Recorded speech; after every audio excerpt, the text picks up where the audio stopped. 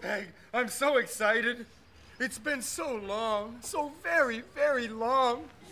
But in just a few brief moments, a brand new baseball season officially begins. Well, as long as I live, I will never understand your fascination with baseball. Well, if you'd promise not to live too long, I'd tell you. I mean, baseball is so boring. How come they don't have a Harlem Globetrotters baseball team? They do. They're called the Mets. Hey, hey, hey!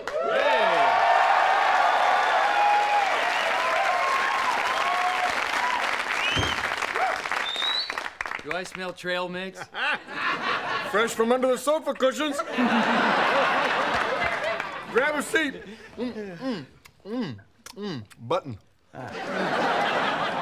Oh, hey, before I forget, Marcy wanted to invite you guys to an April Fool's party tomorrow. Really? Yeah. Oh, man, I love April Fool's Day. Peg, remember Mrs. Quinn, our music teacher? Yeah. One April Fool's, we faked a love note from her to the female gym teacher. And the school board suspended her license. Just 3 days before her retirement. And her husband divorced her, left her penniless. Well, one April Fool's Day, I called the operator, said I couldn't get through to the zoo because their lion was busy. You get it? Dad.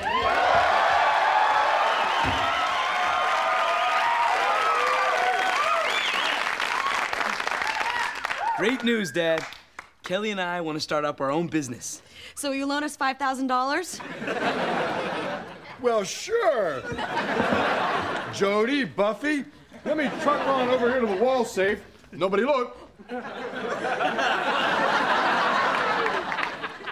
Well, strike me blind and call me Charlie. It's been took.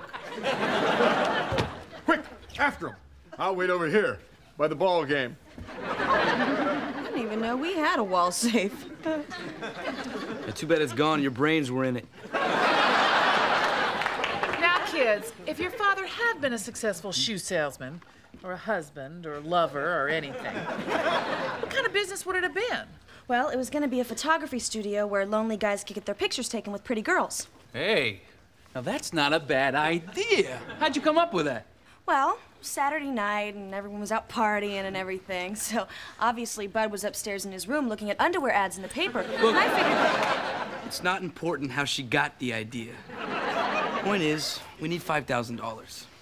Well, a good panhandler can pull in $500 a day. $500 a day? We'll have Bud and Kelly's open in no time.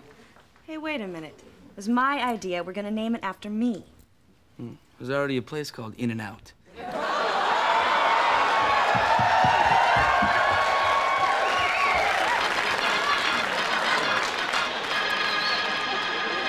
The game's starting. Who are those guys? Oh, they're just a bunch of VIPs nobody cares about. That's the owner of the team. He's introducing a new guy who just bought 10% of it. That's him. Huh? That's who? That's him, Walter Traugott. I gotta go. Wait a second, Jefferson. Come back here. What's wrong? Was it something Peg did? Because if it was, she'll be in the basement till the All-Star break.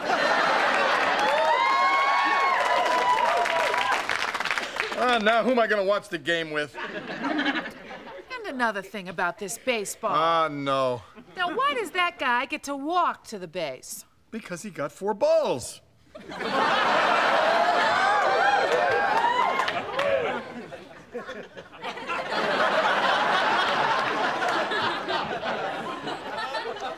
Don't even say it, Peg. If your mouth must open and close, do it on this. You know, if you paid half as much attention to me as you do to this game, I probably wouldn't mind so much. I do pay attention to you, Peg. Ow! No, he was safe. Ow, I think I broke my tooth. Ow! He was safe!